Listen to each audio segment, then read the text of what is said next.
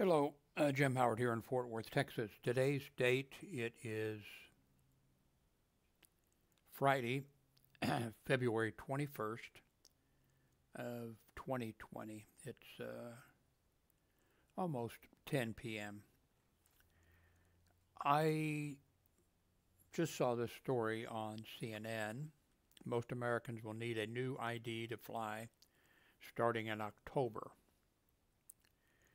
I did a video on this about 4 months ago, I think, and it's had 80 views is all, had 4 thumbs up.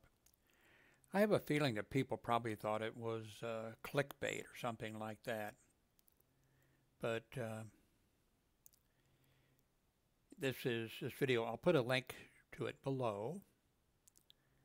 Um, but let's go to this CNN story now. You think your driver's license is enough to get you through airport security in the United States and onto your domestic flight? Maybe not. Some two-thirds of U.S. state driver's licenses are not compliant with a post-9/11 security law that was put into effect on October, that's going to go into effect on October 1st. And if I remember correct, I checked my I don't have a driver's license. I checked my state ID, and I don't believe it was compliant. But if you watch my video, or I'm sure this one here, or well, not, or you read this, it tells you, and I forget now what it was, you have to go look at your United States driver's license. Don't even know where my billfold is. And I think you look for a star, I believe it is,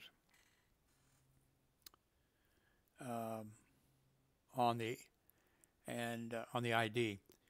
My ID, because of my age, my driver's license expired when I came here from Florida, and so I got a state ID that doesn't expire. But I forget if I can send it. I forget what I had to do in order to. Now, a lot of people are going to, say, well, I'm not going to be flying, I'm not going to be flying. But it also applies to get into I believe, federal buildings and all types of places. The federal, the United States government, after the 9/11 attack, found that those people who hijacked the aircraft or whatever easily got in some states. I think Florida was one of them. But it was easy for them to get, driver's licenses. And so the federal government passed a law that all driver's licenses you had to meet the following requirements in order to get them, and had to be a certain way and whatever, and then everything had to be compliant by October 1st. So anyway, I will put the link below to mine. I'll put the link, of course, to this.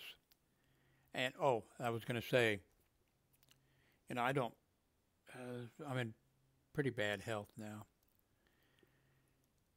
which I was in excellent health all my life until age about 65. Then bang, and things have progressively gotten worse for me. But, you may think that you're not going to fly, or, well, of course you're going to need to get into different places, believe me. But if you think, well, you're not going to fly, you don't know. You may go to the doctor and be checked or whatever, and the doctor might say, okay, well, you need to go to Menninger Clinic or Mayo Clinic or something for for an operation or for a checkup or something, and you need to, fly there. And it'd be kind of bad to get to the airport and not, so Anyway, check this out. Well, maybe should I wait? Let's go down and see if there. Uh, see if it tells me because I can't remember now. Starting October 1st, travelers must have a real ID-compliant driver's license, U.S. passport, or U.S. military ID, or other acceptable identifications to fly within the United States. The real ID-compliant state driver's license requires, provided that documentation was provided to full legal name, true date of birth, social security number, 2 proofs of address or principal residence, lawful status.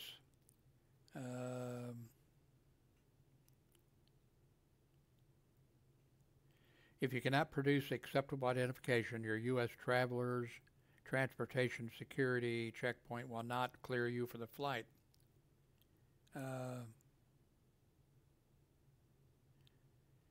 While many states have issued compliant documents for years, travelers couldn't assume that their driver's licenses or other documents met the requirement. For example, Georgia became compliant in 2012, California in 2018. Check if your state driver's license or ID is real ID compliant. Okay, simply by looking for a star in the upper right-hand corner. So that's the thing. And mine doesn't have one. Gonna need to get that taken care of. Anyway, I'm hoping the audio is working on this video because in the last video, the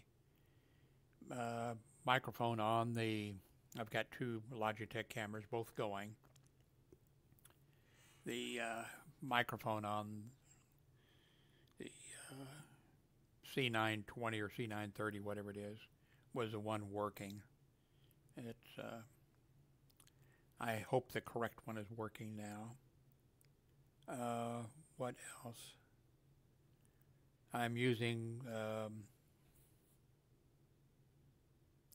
Linux now. I don't use Windows anymore. Let me go to CNN's front page. That's something I always... Let me go here. Probably silly of me, but if somebody's watching a video, and I've got videos that go back here to 2005 on YouTube, I think this gives you a little bit of an idea. If you're watching a video and you see this, you're going to see, oh, okay, that's what was going on when Jim, you know, made his video. Because I get a few comments like some video that I made, you know, years and years ago, and people will think like I just made it, and they'll say, well, such and such, you know. So this is when this video was made. Anyway, I'm going to put links. Please, if you can, use my links to my Amazon. Very few of you are using them, but if you use my Amazon links and you go to Amazon and you purchase something, I will get, well, let me do that. Let me go to Amazon and show you what I am talking about. If, okay, am I logged in? No, I'm not logged in. Sign in. Okay. Okay, earn. How do I know you're not clicking and using my... And all you have to do, you don't have to purchase an item that I talk about or I put a link below. All you have to do is go using my link. And then if you purchase something while you're there, I will get... So here is my... Well, let's look at the payment history.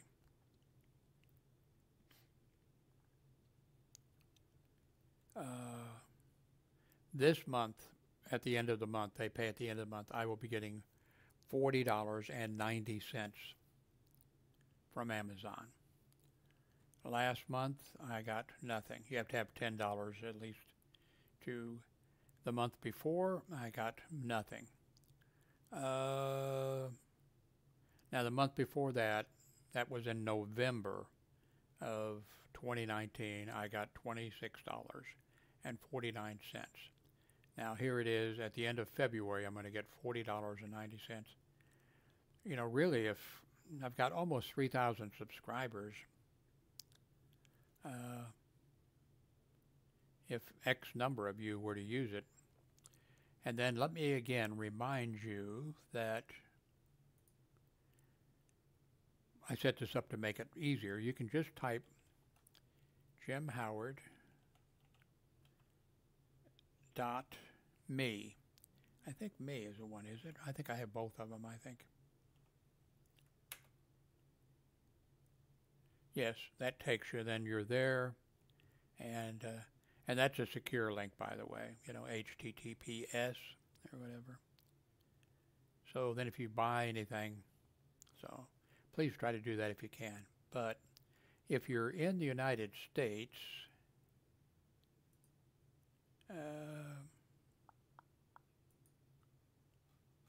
take care of this. This is going to be, you know, going to the airport is a son of a bitch. And you just do not want to have something come up, an emergency, you know, a family illness someplace that you have to go to, or a death in the family, or, you know, you're something that you need. You go to the airport and they refuse to let you, you know, fly. That, you know, it's bad enough, the procedures now. And so anyway, please, if you're United States, please check out your ID. Please check out your driver's license, or in my case, a state ID. Thank you very much for watching.